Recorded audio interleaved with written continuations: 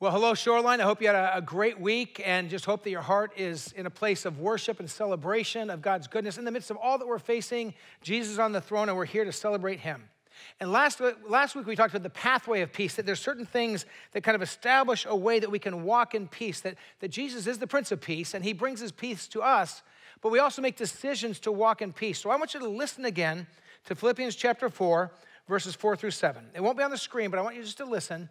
And I want you to think about what these words are saying and what they're directing us to do and how we can live in a way that partners with God in walking the pathway of peace. Rejoice in the Lord always. I will say it again, rejoice. Let your gentleness be evident to all. The Lord is near. Do not be anxious about anything, but in every situation, by prayer and petition, with thanksgiving, present your requests to God. And the peace of God, which transcends all understanding, will guard your hearts and your minds in Christ Jesus. Now, if you were with us last week, this will be familiar, but if you weren't, I want to get you kind of caught up on where we were as we look at that passage. And I want to challenge you to think about memorizing that passage, printing out the copies we have on our website, or forwarding the verses we have electronically to people. When you talk with somebody who's feeling stressful and anxious, let's share this passage. And if you get a chance, talk about what it means to you and talk about these specific things that God is teaching you as how you can walk and live in a way that brings peace to you and those around you. So what's the pathway to peace? Relentless rejoicing. Have you been rejoicing this last week? Have you been making a decision to notice the things that are good and to celebrate God's goodness in your life, even in the midst of challenges? And then public and consistent gentleness. Let your gentleness be evident to everyone. Let people notice your gentleness. Have you been taking time this last week to just go, wait a minute, how do I say that more gently? How do I get my heart in the right place? I actually found myself last week after the first service. I know that in the second service, and those of you that are watching the second service know that when it began, in some of the formats, not all of them, the sound and the voices weren't lined up. And I realized that, and then I was kind of thinking, oh no, and I found myself wanting to be ungentle. And I said, Lord, give me the strength to be gentle. We'll get this technical thing figured out because we want the best experience possible for those at home. Continue to walk in gentleness. That leads to peace. Awareness of Jesus, the Lord is near. When we understand that he's near, that brings peace to us, and that peace overflows to others. Dethroning anxiety. The passage is very clear here that we're to be anxious about nothing. We can rejoice in the Lord no matter whatever we face, but we're anxious about nothing. Are you letting anxiety rule your life? Are you saying, you're not the boss of me, you're not part of my life, and telling anxiety to leave, and getting the other kinds of help you need to walk in the peace of Jesus? Praying with passion. The passage is so clear that we are to pray. As a matter of fact, I said last week, it says basically pray, pray, pray, and pray. 4 different kinds of prayer, but making prayer part of your life. And as we pray, God's peace fills us.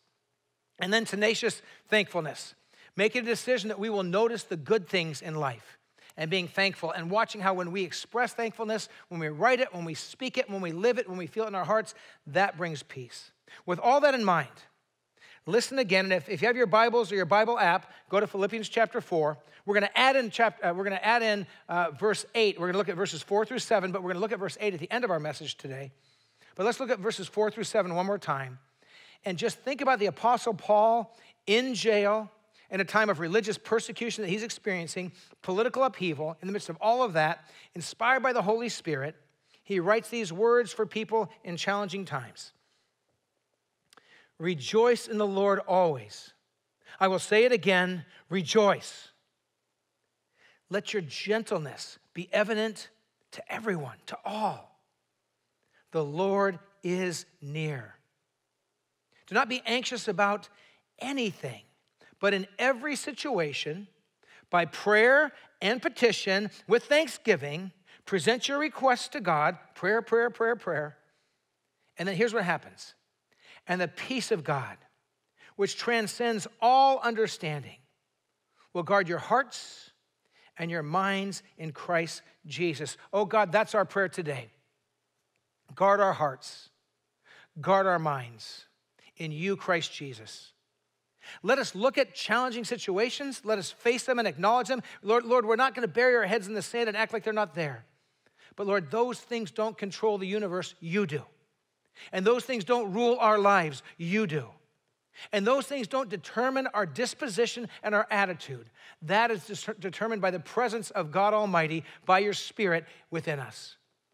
So grow in us your peace today, and let us walk in the power of that peace, that the world may see that you are at work. Oh God, use this difficult time to lift up the name of Jesus. Let people look to you, maybe who've never looked to you before, and draw them to yourself as we walk in the power of peace.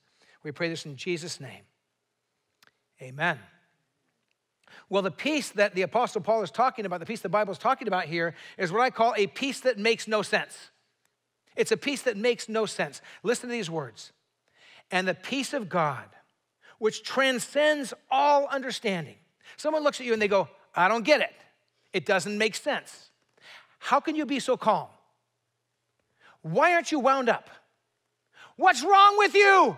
Get excited like I am. People say, what's wrong with you people? Why are you walking in peace? There's power when people look and realize, you know what, you're not controlled by the emotion of this moment. It's real. It's of deep concern. You're taking actions and the right steps, but you're not falling apart. And so God's word says it's this peace of God which transcends all understanding. It's so incomprehensible that other people won't know why you're so peaceful, and you won't know why. You'll look at yourself and you'll go, what's the deal with me? I'm okay. I mean, I'm concerned and I'm taking the right steps, but I'm watching other people and they're consumed by fear and anxiety, and I'm not. Wouldn't you love to be that kind of person who says, I'm surprised at myself? And then you say, wait a minute, no, I know Jesus. I know where this is coming from. I know what this is about. It's a peace that transcends all understanding.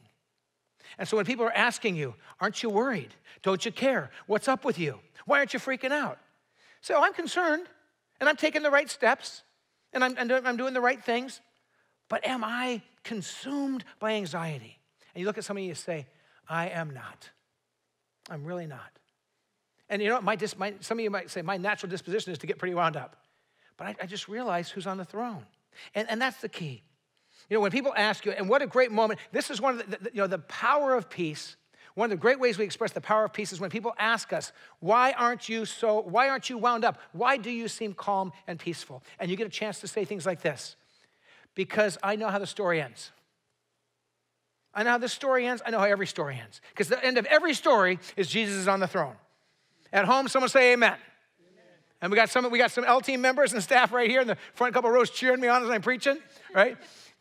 But say, I know who's on the throne. I know how the story ends. I know heaven is my home. Whatever happens in this life. I shared last week that when I was a kid, it was killer bees, and it was an oil shortage, and it was overpopulation, and it was duck and cover drills, and all those things that could have created anxiety. And I look and I say, but you know what? As a Christian now, I look and say, whatever the new thing is, and can I tell you a sad, sobering reality? After this, there'll be something else. There'll always be something. There always has been something. You know, the world's always ending in some way because someday this world will end. We don't know when that is. But if heaven is our home, okay, we know that. We're certain of that. And then we can say to other people, I'll be honest with you, I just have a different view of the world. I have a different view. The markets are going up and down. Yeah, it's pretty crazy, isn't it? But what if,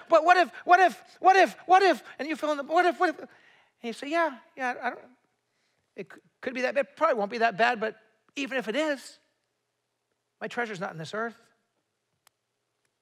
There's health concerns. It's real. What if, what if, what if? I hope that doesn't happen. But if it does, heaven's my home and Jesus is my Savior. The things that matter the most are resolved. And then people begin to look at you and see you're responding differently. Here's a question for you. How can you express an unyielding and unbending peace that rules your thought process?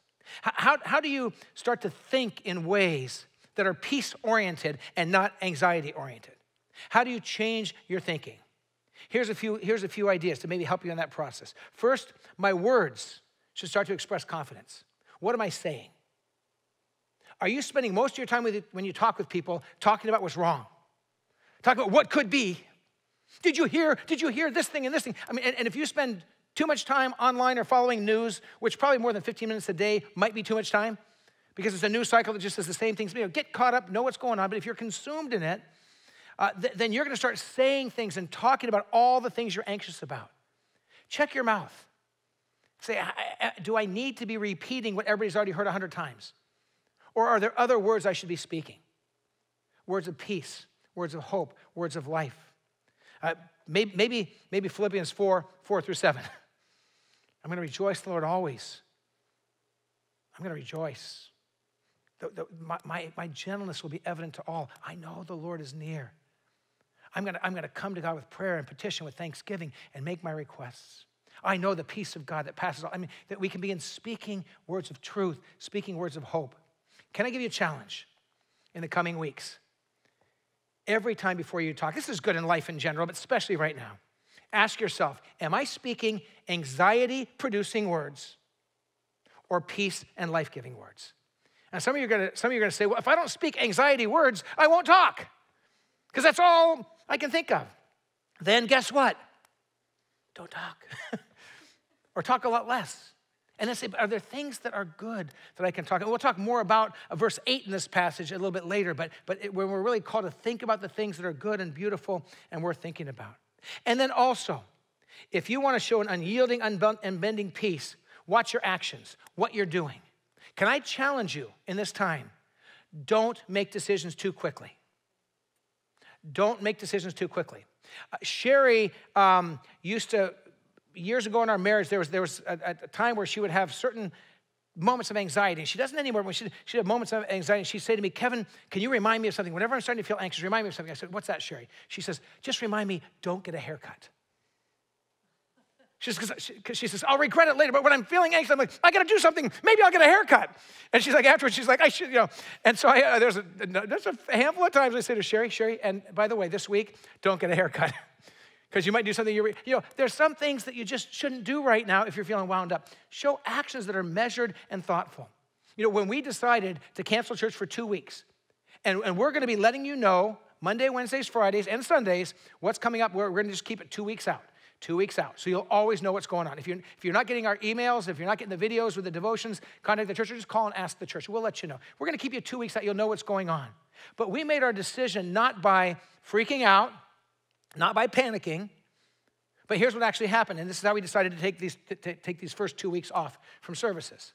Pastor Roy, one of our pastors, contacted the local police and said, hey, how can Shoreline Church serve our community at this time? And the first thing that the captain of the police, or the chief of police said was this: it would be really good if for a couple of weeks you wouldn't meet. This was before the governor had said you couldn't meet with 250 people or more. And so we had already heard that from our local police. We called a key leader in the medical community who's part of our church and said, what do you think? And we got that input. And we talked about it, we prayed about it.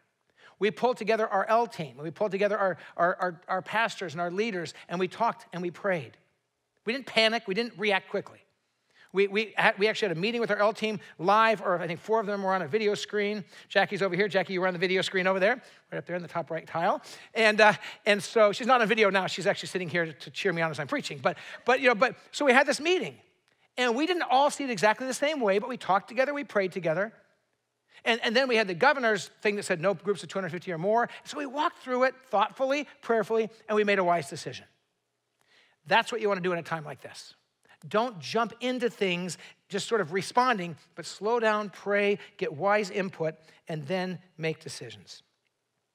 So this peace that the Apostle Paul is talking about. He says, is a peace that guards your heart. We're going to linger on verse 7 because we looked at the beginning of the passage last week. So look back at verse 7 again. And here's what it says. And the peace of God, which transcends all understanding, is beyond our comprehension, will guard your hearts. We're going to talk about our hearts for a minute, and your minds in Christ Jesus. Our hearts and our minds. And so we're going to look at both of those. First, we're going to think about guarding our hearts. Okay, the heart is sort of, for us, it's our emotions, it's our responsiveness, it's how we feel about things. And the point here is that our heart should be guarded by Jesus Christ. We should be able to look at our heart and say, is my heart guided right now by anxiety? Is my heart guided by stress? Is my heart guided by the news cycle? Is my heart guided by my neighbor who's all wound up? What is it that's kind of guiding and guarding my heart? And it needs to be Jesus Christ. It needs to be his word and his truth. And this is the amazing thing. If your heart is under the control of Jesus, it will affect your emotional world. You know, here when we talk about our heart, it's sort of the seat of our emotions, of our feelings. And if Christ is dwelling in our hearts, and if we're aware of his presence, then he will guide our feelings. He will guide our emotions. Here's a question. What might happen if you could say, it is well with my heart and soul? Hey, how you doing? Hey, it's well with my heart. It's well with my soul. If you meant it. And sometimes you have to say things as you're saying it and you realize, really do mean that. I don't feel it right now, but sometimes you have to declare it. What if you were to say, it is well with my heart and my soul? And there's a great hymn of the church. I didn't grow up in the church. I didn't grow up with hymns, but when I became a pastor, I became a pastor of a small country church, and they were still singing a lot of the great hymns of the church. And there was this one hymn called, It Is Well With My Soul. And here's kind of a key part of that. Listen to these words of this hymn. It was written by a man named Horatio Spafford. And here's the words. When peace like a river attendeth my way, when sorrows like sea billows roll, whatever my lot, thou hast taught me to know, it is well with my soul. It is well with my soul. Now you don't know, or you might know of Horatio Spafford, but he was alive and raising his family in the middle 1800s, at a different time in the world. And he had faced some really hard challenges. He was a successful attorney and an investor, a real estate investor, and he lost almost everything in the Chicago fire of 1871. He had been hammered financially. It was stress on his family. He lost almost everything he had in the Great Chicago Fire. About the same time, his 4-year-old son died of scarlet fever. You don't talk about today about people dying of scarlet fever, but he loses almost everything he owns, and then his son dies of scarlet fever. In the midst of that really time of turmoil, he decides to send his wife and his 4 daughters to go to England and have kind of a holiday and have a break. And he said, and I'm going to follow you shortly thereafter. Now, there's no planes at this time. It's all traveling on ships. And as the ship is crossing the Atlantic Ocean, it sinks. And 200 people drowned. And of those 200 people, 4 of them were his daughters. This is kind of a Job story. He'd lost everything he owned almost, and then he lost his son, and then he lost his 4 daughters. And he gets this telegram from his wife. Saved alone, what shall I do? We can't comprehend. So he immediately gets on a ship and sails for England to be with his wife. And as the ship is crossing the area about where the other ship had gone down, the captain knew that Horatio had lost his 4 kids in that shipwreck. He'd heard of that. He invites him to come up on the deck and says, this is about where your 4 girls were buried. This is about where they were lost. And he wrote a song. And at that moment, he began to write the words to the song. It is well with my soul. And these are the words I read a moment ago. Now listen to these words and understand that this is written by a man who knew and loved Jesus, who had lost almost every material thing he had, who had lost his precious son, and then had lost his 4 daughters, and now is going across the ocean to see his wife, who is grieving at a level that we could hardly comprehend. And he writes these words. When peace like a river attendeth my way, when sorrows like sea billows roll, whatever my lot, thou hast taught me to know, it is well with my soul. You hear those words a little differently. This isn't somebody sitting in a music room writing songs. This is somebody traveling to see his wife and figure out, what shall we do? What's the rest of our life look like? Because all of life changes in these moments. But Jesus Christ, and when the sea billows roll, when the storms are there, he's saying, somehow through it all, I can still say, it is well with my soul. That happens when you know Jesus. That happens when you know your hope. That happens when you know heaven is your home. That happens when we know these things at the core of who we are. And so I want to think together, how do we guard our hearts with God's peace? I mean, we're called to guard our hearts and our minds in Christ Jesus, that God brings us as we walk the pathway of peace. But how do we walk in peace? And I want, if you're a note taker, write these things down. They won't be on the screen, but just write these down or lock one or two of these in your heart and start these. Number one, open this book every day. Open the Word of God every day and let the Spirit of God speak to you. You open the Word and you say, God, whatever you have for me today, whatever you want to teach me today, I'm ready, I'm open, I'll receive. Speak to me, God, through your Word. I want to challenge you to reflect on Philippians chapter 4. And if you could do it, memorize. I've said it a couple times, but I'm a broken record on things that I think are really important. And that I would challenge you to memorize Philippians 4 through 7. And if you want to put in a bonus, verse 8, and that'd be another blessing to you. But have this close at hand, print out a copy of it or put it on your phone, have it nearby, share it with others, but get that in your heart and your mind so that you can just walk through this pathway of peace when you're feeling the sea billows of life crashing around you. Ideas for guarding my heart with God's peace. Here's another one. Pray a lot with a lot of people. Just pray a lot. In these coming days, when you're talking to somebody, whether they're a Christian or not, whether they go to church or not, when somebody is stressful, when somebody is anxious, when they're talking about how hard things are and all that the world's going through and all our country's going through and the economics and the political tensions and the financial things and the medical stuff and you can just tell they're consumed with anxiety. Would you dare to look at them and say, man, it is a crazy time, isn't it? Say, would it be okay if I just took a moment and said a prayer for you and for me and for our world right now? And I will tell you, almost everyone you say that to is going to say yes. Last Sunday, our government declared it as a national day of prayer. But I think we should just make every day a national day of prayer. I think every day should be a national day of prayer. But if you're talking to somebody and they're stressed out, will you say to them, can I pray right now? And if you're with another Christian, just do this. Start praying in the middle of the conversation. But there's and they're sharing, and when they pause for a breath, just say, and Lord Jesus, it is a crazy time, but we know you're on the throne. We know you love and you're good. You're a good God in the midst of all of this. God, we know that you can protect and you can provide. And just go into prayer and do that often. And I love that. I love being with people who are Christians. If we're talking and there's something going on and they share a concern, a lot of times I'll just roll into prayer. And I'm looking, we have a small group here while I'm preaching, but Terry, you and I golf together sometimes. And then we'll be walking on the golf course, we'll be talking. Terry will share something in life. I'll just start praying. I'll share something. He'll just start praying. We don't even say, let us pray. Let us fold our hands and bow our heads. We just keep walking and we start talking with Jesus. Is this right? I mean, how many times in the last few years have we prayed together? I don't even know. You just roll into prayer wherever you are. Declare it is well with my soul.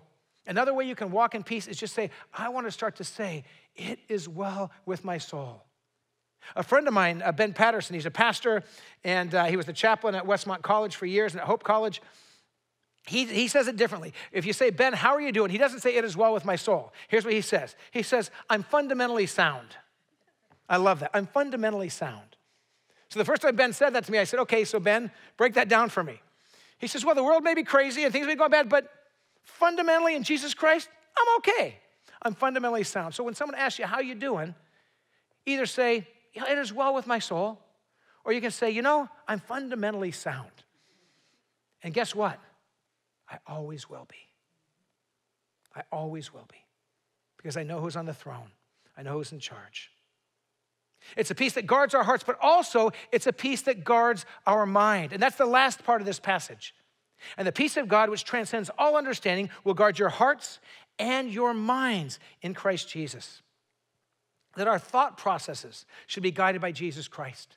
That we should say, Jesus, be Lord of my mind, be Lord of my thinking. God, my mind races. God, my mind goes to the craziest places. Will you take charge of my mind? Yield your mind to Jesus, even as you yield your heart. Surrender your mind. Say, God, let me think your thoughts. Let me focus on what matters most to you. And let me have a decision-making process that is biblical, that is prayerful, that's informed by other Christians. Say, God, let me not race into things, but let me really say, God, what does your word say? What do you say? And I'm going to talk to wise Christians. That's one of the things I'm doing right now as we're making decisions right now for Shoreline. I generally don't make decisions by myself. Anyways, I love to be in community. We talk with our L team and pray together. We talk with our staff and pray together. We get lots of input. We have a group called the Staff Advisory Team, which is, Kim, 15, 20 people. Greg's on that. Kim, some of those members are here. We're thinking about doing this. Let's talk about it and pray about it for a couple of months. Boy, you come to much better conclusions by doing that. So seek wisdom, open the scriptures, pray faithfully, and make wise decisions. Here's a question. What if you kept making wise choices even when everyone else is losing it? What if you're the one that people start coming and asking for your input because they go, man, you just seem to be making wise choices and you're not like this knee-jerk response. You're the one that doesn't have a garage filled with 15 pallets of water, 900 face masks, and 3 tons of dog food. Now, maybe that is you, but I'm saying, but people are saying, okay, you have a measured response. You're making good choices. Okay, I've got what I need, but I didn't take what 50 other people need, so they can't have it. Slow down. Make wise choices. What if we made wise choices? People start asking us for input, and that input is going to be biblical. It's going to be Christ-centered, and we become a witness to the world. One of the powers of peace is we witness to the world that needs to know God's goodness. I still remember in 2008 when the markets were going crazy. And I talked to Pastor Howie Hugo.